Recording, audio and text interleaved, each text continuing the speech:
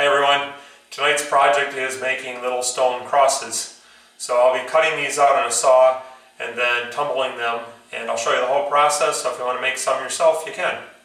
So I'm going to start with stenciling the crosses onto the rocks. This is a stencil a friend of mine made for me on a machine called a Cricut, which is a machine scrapbookers use to cut out little shapes out of paper and stuff. And so I'm going to just start tracing out some crosses. This is a rock that I out in the sun. When I found this rock, I thought it was pink. Now it just sort of looks gray and white. It's got some neat stripes on it though. There's a very slight pink hue if you get out in the sun, but not very much. So looks like I'm only going to get one cross out of this one, so I try to put it in a way where the stripes are going at an angle. I think they look better that way, so I'll just sort of put it on there. It's nice to have something transparent you can work with so you can see the rock around. So let's do this.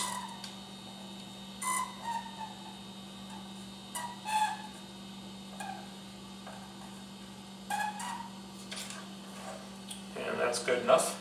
And I'm just going to go through and do that with all these rocks. So I have some pink or orangish pinkish kind of quartzite, I think. I don't know what that rock is. Not even sure if it's a very good rock, but I'm going to make some crosses out of it. I also don't know what this is. It has some cracks in it, so I got to be careful when I'm tracing these that I avoid the cracks. Like you can see, maybe this is a better one. This one's very cracked. Got cracks here, cracks there, crack up there. I always check the front and the back, so I can get one cross right in here, and the rest of this will be garbage. Over here I have some unakite, one of my favorite rocks. And I'm not sure if this is unakite or not. Usually unakite is either speckly or kind of smeared colors. This one's got very straight lines in it, so I'm not sure. That's another unakite, a little different color. This is unakite-ish, but kind of the wrong color for unakite, but it's got the same sort of streaks and stuff in it. Should make some nice crosses. So I'll get these marked up and then I'll show you how to do the saw step. Before I start cutting, I thought I'd show you the difference between two saws and something you need to be aware of before you cut shapes like crosses or anything that has any kind of a concave part to it. This saw over here, the arbor of the saw, the shaft that the blade runs on here, is right in line with the table. And that's what you want for this sort of thing. So where the blade hits the table, it hits it at a 90-degree angle. So you got your table, the blade, and there's a 90-degree angle right there. That's a good saw for cutting these sorts of things. Over on this saw, this arbor is below the table. I don't know if you can see back there, but the arbor's down lower, so less than half of the blade is sticking up. And where the blade meets the table, this is larger than a 90-degree angle. So here's the problem with that. Here's a rock that I just cut on that second saw. And the top of the rock looks fine, but underneath you can see where the blade cuts deeper on the bottom than on the top. So you get this overcut right here, and you don't want that in your crosses. So once again, that's because the blade like sticks out farther here than it does up here. So that's going to cut deeper into the rock than it does here. So if you have a saw like this, it's not a big problem. What you need to do is build yourself a little ramp like that, so that the ramp then hits the blade at a 90-degree angle. So that blade will work just fine. And this is a saw I used before I got the other saw. So I just made this little ramp, and I put a clamp on it right here to hold it down, and then I just run all my rocks down the ramp. On this one, I don't need the ramp, so I like this saw a little bit better. Before I cut anything, I thought I'd point out that I'm using some safety equipment. I wear earbuds. These have rubber tips. They go right inside your ear, and they block out quite a bit of the outside noise. I like to listen to podcasts while I work. I wear safety glasses. And then maybe most importantly, or at least as important, is protecting your lungs. You do not want rock dust in your lungs. So when I use this, there's a little bit of mist that flies off it, and if the mist is getting on my skin and in my hair a little bit, I can feel it when I'm done. I know I'm going to be breathing that in unless I protect myself, so I wear this. Or anytime it's a dry work and there's dust in the air, I always wear this also. So be careful. So the only real trick to this is when you're cutting these, cut off the ends of the cross first, across the arms here, and then come back in later and cut out those inside corners. The reason that's important is because if you cut out the inside corner first, there won't be any material back here. So when you come across cutting there, there's nothing to support that cut as you come off the end of the rock, and the corners tend to chip off when you do that. So by cutting here first, you've got rock to support it when you go across. Then when you cut in here later, that arm supports it. And when you cut in here, this arm supports it. And you never end up chipping the corners that way. If you do chip a corner, because I learned this the hard way, so originally I'd cut out whichever order I wanted, and once in a while I chip a corner off. I just come back and I cut off all the corners, kind of round them off, and I make it just look like a cross that was supposed to have rounded off corners. I don't like them as well that way, and they take longer, but they still look kind of cool, and some people probably prefer them that way. When I'm cutting here, please don't be worried about my fingers. This blade is really, it's a diamond blade, but it's really quite smooth on the edge. This doesn't feel rough at all. This doesn't have teeth on it like a saw, a wood saw does, so it's not cutting the same way. Instead it grinds through the rock. But the diamonds are so fine on there that I can run this, here, I'll show you, I can run it with, going, and I can just put my finger right on it. It doesn't cut at all. If I hit my fingernail, it would cut my fingernail, but it won't cut my skin. So I'll show you.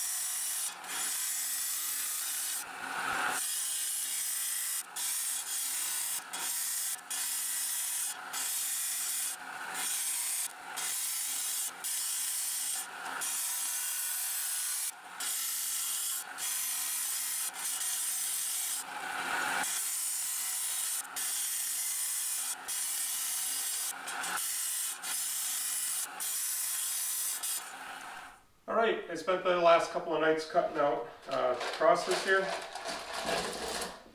I think this is a new record for me. There are 75 crosses cut out. It took me, I spent about a couple hours, 2 nights in a row, much more than a couple hours. My back starts to get sore. I should probably have my saw up a little bit higher so I'm not leaning over so much.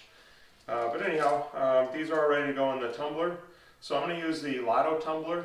This is a vibratory tumbler, and vibratory tumblers are really good at smoothing rocks, but not at shaping them. So they'll shine them up, but the shape will stay generally the same. So that's just perfect for these, because I like these to come out still looking like crosses and not all lopsided and stuff. It does take the sharp edges off, so those will just be slightly rounded. These will go in with ceramic media like this, and I'll probably do about half of these at a time. I'm probably pushing it there. I should probably do about a third at a time, but I think I can get away with a half. If you put too many in, they stick together. They tend to stick like this and then just sort of rub like that. It's better if they're moving around a little bit more. So every once in a while I'll open it up and look at them and take some apart. Just a little tip for you if you're using a Lotto tumbler. It has this little knob thing on the bottom, so it doesn't stand up very well.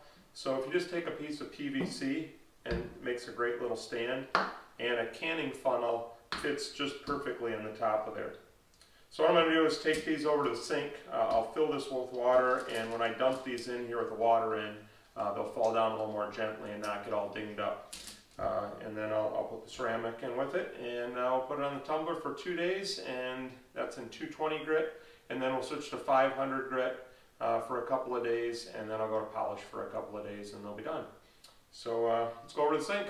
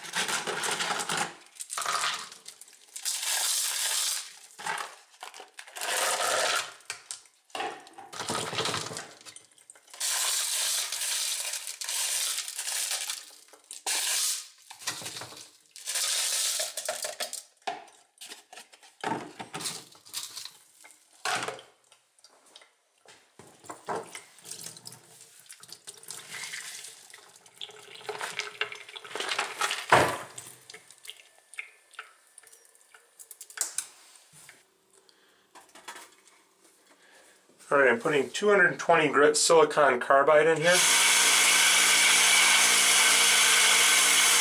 I'm going to do 2 tablespoons.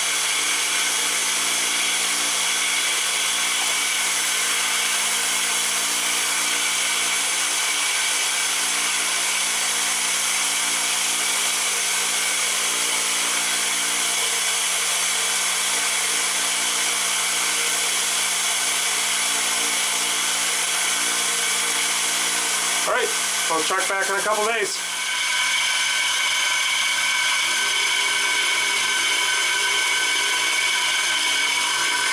These have been running for about 48 hours now. Don't look like they're sticking together too bad.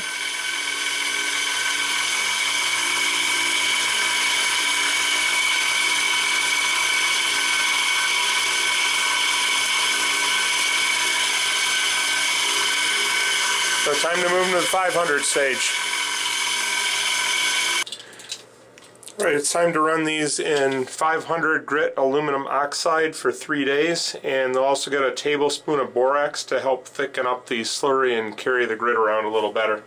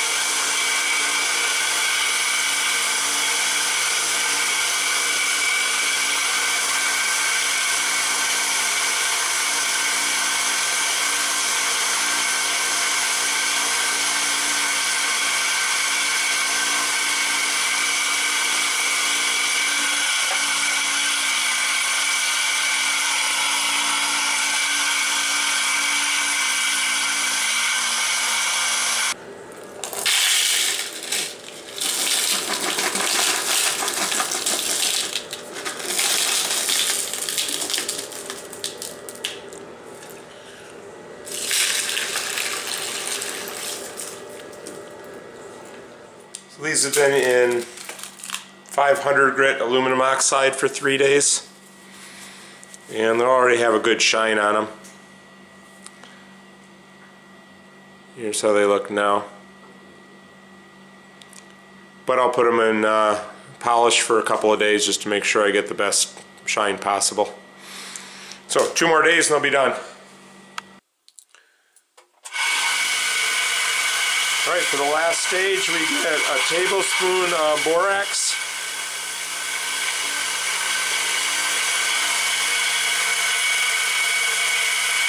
And then 1/2 teaspoon of aluminum oxide polish.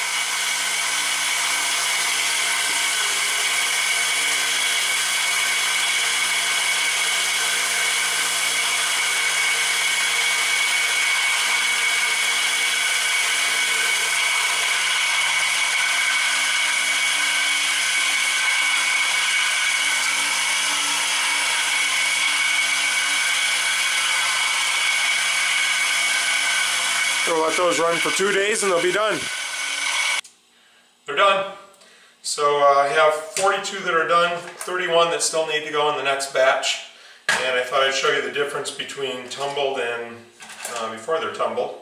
So here's the same kind of rock. This was in the tumbler for a week. It spent 2 days in 220 grit, and then 3 days in 500 grit, and then 2 days in polish. It was all aluminum oxide. And since it's a vibratory tumbler, it comes out the same shape. The edges are rounded just a little bit. I don't know if you can see that, but they're slightly rounded. But it's basically the same shape. If you did this in a rotary tumbler, this would come out more rounded, more lumpy maybe. It's going to take more of a beating in there and not turn out to be quite the same shape. So the rotary or the vibratory tumbler is the way to go. If you want a description or a list of all the different things that I did, I'll put it in the description so you can see exactly what I did in each step, how much stuff I used, and all that. So you're probably wondering what I'm going to do with all these little crosses. They go to 3 main places. The first is my priest. I give a bunch of them to him, and he gives them to people who maybe are struggling with something. Some sort of a problem in their life. A lot of times he said it's a son or a daughter who's kind of gone astray. And he gives them a little cross to remember that that's their cross to bear in life. That's their little suffering to do, and helps them remind them of that and to offer that up to Jesus. And so he takes some of them. We have a Bible study at our church, and I'm in a small group of about 10 or 12 guys. Usually during Lent, I bring in a little box of these and I pass them around to everybody. Takes one just to kind of carry around in their pocket or whatever. And then the other place I take them is Olivet Book and Gift, which is a store here in town. And they sell them there in their store, so all these are going there. I'm not sure where these will go, but depends on who needs them next. So I just keep everybody supplied the best I can. So anyhow, that's what I'll be doing with them, and thanks for watching my video.